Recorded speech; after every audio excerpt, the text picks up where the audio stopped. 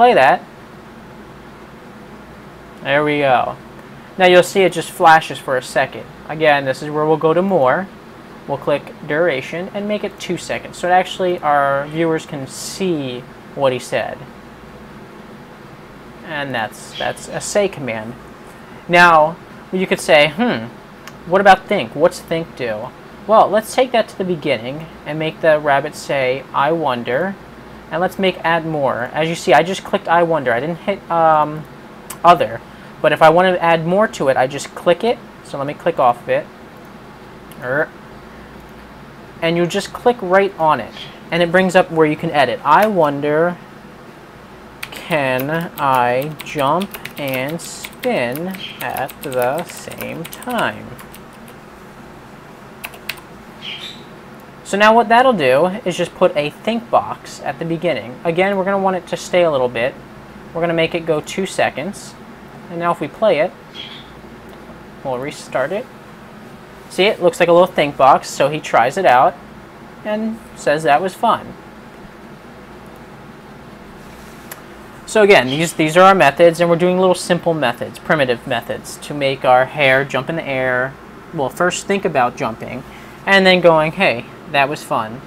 So let's say, I don't like him spinning in the air. It looks awkward. You know, he jumps in the air and just stays there and spins in a complete circle.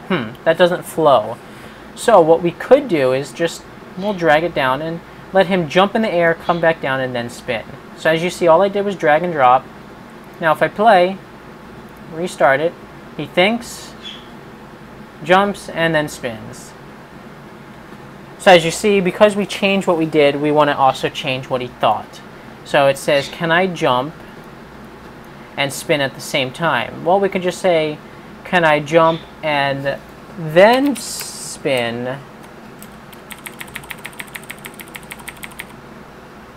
when I come down? We could run it, and now he thinks something different. So again, that's just, you know, how simple it is to make things and fix corrections. You just simply drag and drop. That's the wonder of Alice, makes programming a lot more easier. So, as I was telling you about this more, this is called a editing tag. So you get more editing options. So here we go. Let's make the text of this one red, and let's make it a little bit bigger. And we can even change the font size or font type. We'll do it times. I don't know if it'll know which one I'm meaning, but let's try it. And the bubble. Let's make the color of the bubble to match red. Let's go with blue. So now if we run that, there we go.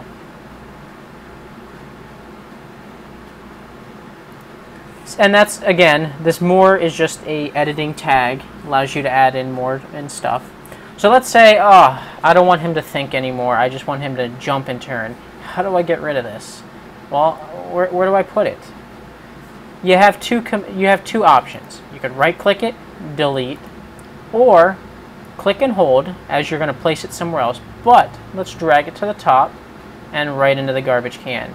See, if the garbage can is closed, nothing's going to happen, but once you drag it on, it'll turn green and open up, and there it is. It's gone. So now if we run it, no more think box. And that's how you remove. Again, I was telling you how to copy. Like I said, let's say I want him to spin in the air and spin on the ground. Well, I can just right-click, make copy. It'll make a copy right underneath it. Now all I do is drag it, put it in between the jump, and if I run, there we go. He spun in the air, spun on the ground, exactly how I wanted it to happen. So that's one of our simple commands. That's deleting, copying, showing how you know, to do the more options, and editing tags. So now I want to show you a unique object. See, certain objects actually will be even more unique, and they'll have their own special custom methods. So what we're going to do is we're going to start another new one. It's going to ask to save. No, we don't want to save this. This was just practice. Get another grass. And we're going to add a custom. Now if we click the frog, it's going to tell you he has 16 moving parts. But look here, I have a new methods. He has 3 special custom methods. He has a foot tab, a ribbit, and a head nod. So let's add him to our world. He's pretty small, and I want everybody to see this. So what we're going to do is we're going to resize him. We're going to hit our resize object, and oh, that was the world. Make sure you click the object. So let's click frog again, resize, click right at his center point, and there we go. Okay, now we have a bigger frog. So let's get out of here. And let me make this a little bit bigger.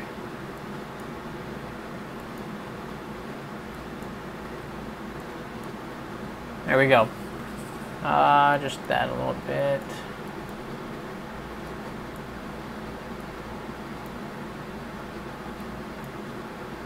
Okay. So, as you see, I click the frog, and remember, here's still my move, turn, roll, but we have 3 custom methods. These are special to this object and this object only. Every object within Alice, some have custom, some don't. As we saw with the hair, he didn't. So, of course, the foot tap would just be the frog tapping his foot. The ribbit would make the frog open his mouth and make a ribbit sound. And then the head nod just makes the frog nod his head. There's other people. If we went to let's test these real quick just so you can see. So, as you'll see, they have a dot notation. So basically, the foot tap is the method, which is going into the object of the frog.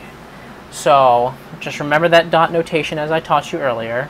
Again, it says my first method. Don't worry, we're not, we could change that, but for this thing, I'm just showing you what this does now, these custom.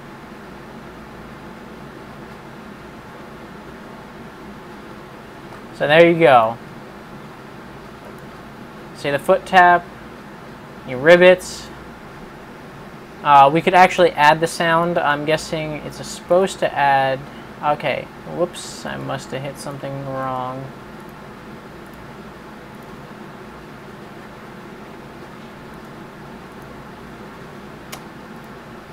So as you see, those were his special movements. I kind of accidentally right-clicked and shouldn't have done that. Let's just close that. Oh, sit next. Alice is really fun. A lot of fun. Kind of didn't want to close my world. There we go. Now we're just going to get rid of these. I can actually... Oh, why do I keep closing all? Again, you can just hit the undo. I'm just doing it the my way. So let's get him out of here. We did what we wanted with him. Okay, so as I said, there's a lot of custom methods. If we wanted to have people that could walk, we'll go to the home, go to our local gallery. We're going to go to people. And you'll see we have walking people. So we click here, and these are going to be actually objects that can walk. Kind of wish I knew about this yesterday before I did my project, but that's my mistake. I kind of was slacking off. So we're going to drag this one into the world. But before I do that, again, 16 moving parts, but you can see now she can walk, she can move her upper body, she can move her lower body, and walk prep. I gotta see what that one does. So we'll hit done real quick, click the ballerina, and we're gonna just put that command in there and let's see what it does. I'm guessing that means a preparation to walk. So let's just add these and see what they do real quick. How far? Walk 1 meter. There we go. Okay. So yeah, it looks like the walk prep is just to get her into the motion of walking. Probably something we would want to Let me see if I do this.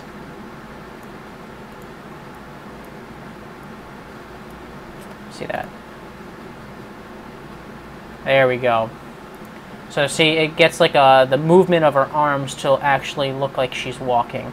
And you might go, oh, what the hell did he just do? He put a do together? I'm going to get to that sooner. I just wanted to test something myself to see what it would do. But there you go. See, every object, you just have to play around with the objects. And every one of them, you know, does something different. Again, you saw my program that I made. It's the simple one of the ballerina dancing. If I actually used a walking ballerina, I could have made it look more nice than them just gliding across the floor. But again, that was my mistake. I didn't come and look here. All I did was go to people, and I dragged in the ones that can't move. Again, that was my mistake. But as you see, every object, you just have to look into the folders. A lot of them will have different folders that they can do different things. You gotta just play around and see what each one has. Everything's unique in the senses, like, look, just a bird. Here we go. He can make sounds, he could fly, he has 9 moving parts. The cat, you know, 8 moving parts, but she, you know, he, she, whatever, has 2 different methods and then has a cat sound. So everything's different. Chicken has nothing but 9 parts. You know, you just got to mess around with all the objects and see what there is that you could play with and put into your animation or whatever you're making. So I was telling you earlier about the names of why not to use capital at the beginning. This is because you'll have 2 different ones. You have a camel case, which is just your object. You'll see that we have blue ballerina. Blue is lowercase, but the ballerina is uppercase. And this is allowed. You can do that. That's okay. This is what is called the camel case name. It reflects the purpose of the object, basically what it is. If I wanted to name this like, if I wanted to name it Dancing Ballerina, you might go, okay, let's name it Dancing Balla. Let's just go with that. Well, this would be wrong. You wouldn't be able to use that, like I was telling you, because certain programs don't like uppercasing and doesn't like spacing. So what we have to do is turn this into a camel case and put the beginning to be lowercase. So we would have Dancing Balla. And that's allowed. The only time you can have that uppercase where it's dancing like this is when it comes to the object. If you notice the object here, the class name, the class name is what I meant to say, not object, but the class name. This can be an uppercase. If we go back to people,